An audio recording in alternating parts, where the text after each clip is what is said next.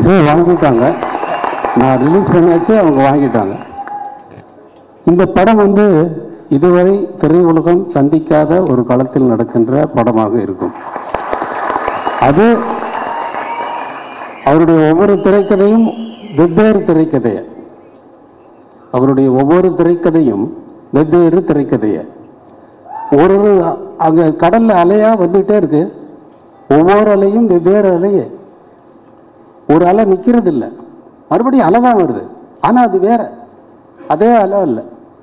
அதே மாதிரி வெற்றிமாறன் வெவ்வேறு திரைக்கதைகளை அமைக்கிறார். அது எனக்கு மிகவும் சந்தோஷமாக இருக்குது. திரையுலகத்திற்கு இவர் முக்கியமான டைரக்டர் என்பதை நான் இங்கே சொல்லிக் கொள்கிறேன்.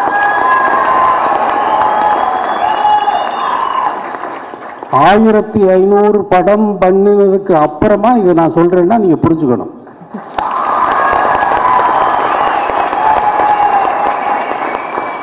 ஆயிரத்துக்கு விழா எடுத்தோம், இப்போ 500 சேர்ந்துருச்சு. 1500 திரைப்படங்களுக்கு நான் இசையமைத்ததனால் 1500 டைரக்டர்களோடு ஒர்க் பண்ணியிருக்கிறேன் அப்படிங்கிறது அர்த்தம். 1500க்கு மேலே 1001வது அப்படின்னு எடுத்துக்கிற வேண்டாம். அதில் கிடைத்த அனுபவங்களை வைத்து நான் சொல்வது, வெற்றிமாறன் ஒரு திரையுலகத்திற்கு கிடைத்த ஒரு நல்ல டைரக்டர். இந்த படத்தில் நீங்கள் இதுவரை கேட்காத இசையை கேட்பீர்கள்.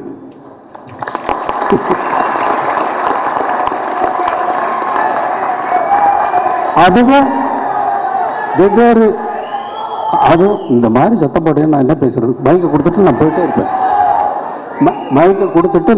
இருப்பேன். கத்தாத, நான் மைக்கை கொடுத்துட்டு போயிட்டே இருப்பேன். நெடுக காட்டு மல்லி கண் பார்த்தும் யாரும் அத பார்க்கலையே வரும் ತರ್ಮ ಆಮೇಲೆ ಏನು ಅದು ನಿಂದ யாரும் அதை பார்க்கலையே வரும் மணக்காடு மணக்குது வாசத்தில் என்னோட வருமானேசத்தில்.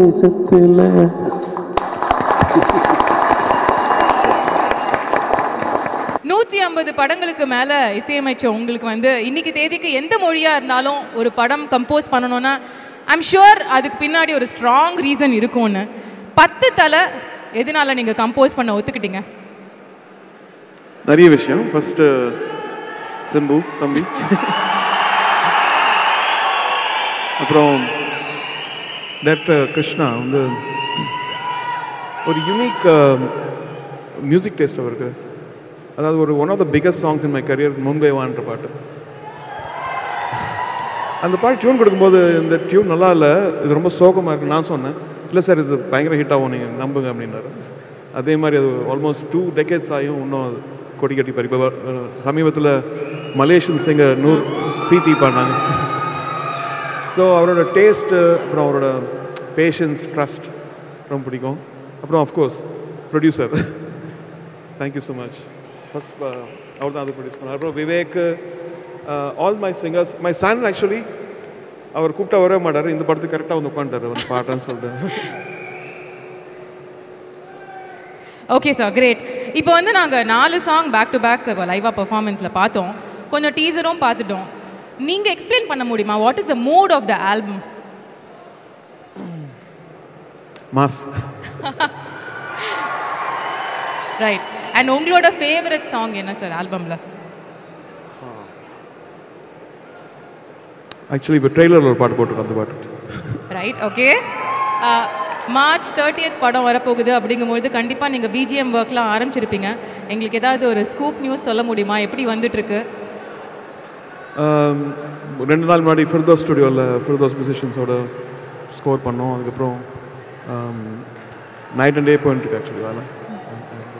அண்ட் எனிதிங் ஸ்பெஷல் சார், உங்களோட ஆல்பம்னா ஏதாவது ஒரு புதுமையை நீங்கள் கொண்டு வருவீங்க ஒவ்வொரு ஆல்பம்லேயும். So what is that new thing 10 தலை ஆல்பமில்? சொல்லாமல் இருந்தால் பெட்டர். ஓகே, நாங்கள் பார்த்து கண்டுபிடிச்சிக்கிறோம். நீங்கள் ஆரம்பத்தில் சொன்ன மாதிரி எஸ்டிஆர் அவர்களுடைய 4வது அசோசியேஷன் முடிஞ்ச 5வது அசோசியேஷன் தான் வந்து 10 தலை. போன படத்தில் அவரை நீங்கள் பாட வச்சிங்க, இந்த படத்தில் ஏன் சார் அவர் பாடலை? அவர் தாய்லாண்டில் இருந்தார்ல, ஒரு ஊரில் இல்லை. அதுதான் ரீசனா? Please tell us about your association. Actually இந்த பாட்டு அவர் பாட வேண்டியது அக்கறையில். ஓ, அவர் அந்த டைமில் தான் ஃப்ளைட் ஏறிட்டார். ஸோ நான் பாட வேண்டியதாக போச்சு. அதுவும் கெத்து தான், அதுவும் மாசு தான், அதுவும் சூப்பர் தான். அண்ட் கண்டிப்பாக வந்து இனி நீங்கள் ஃபியூச்சர் அசோசியேஷன்ஸில் அவரை நீங்கள் பாட வைக்கணும்னு நாங்கள் ஃபேன்ஸ் எல்லாம் ஒரு வேண்டுகோள் விண்ணப்பம் கொடுக்கலாமா சாருக்கு? கண்டிப்பாக கண்டிப்பாக. அப்புறம் டி ராஜேந்தர் உட்காந்துருக்காரு. ஒன் ஆஃப் மை இன்ஸ்பிரேஷன் சொல்லலாம். அவர் வந்து Ilaiyaraaja sir, MSV sir, KV Mahadevan, இவங்ககிட்டலாம் work பண்ணியிருக்கேன் நான். பட் இவர்கிட்ட வந்தப்போ எனக்கு ரொம்ப இன்ட்ரோவர்ட்டாக இருந்தது. இவர் ஒர்க் பண்ணுற ஸ்டைலில் பார்த்து எனக்குல அதுதான் இன்ஸ்பைரிங். அந்த ஹோல் இன்ட்ரோவர்ட்டாக இருந்தவன் எப்படி ஒரு எக்ஸ்ட்ரோவர்ட் ஆனா அவர் தான் ஒரு இன்ஸ்பிரேஷன். ஸோ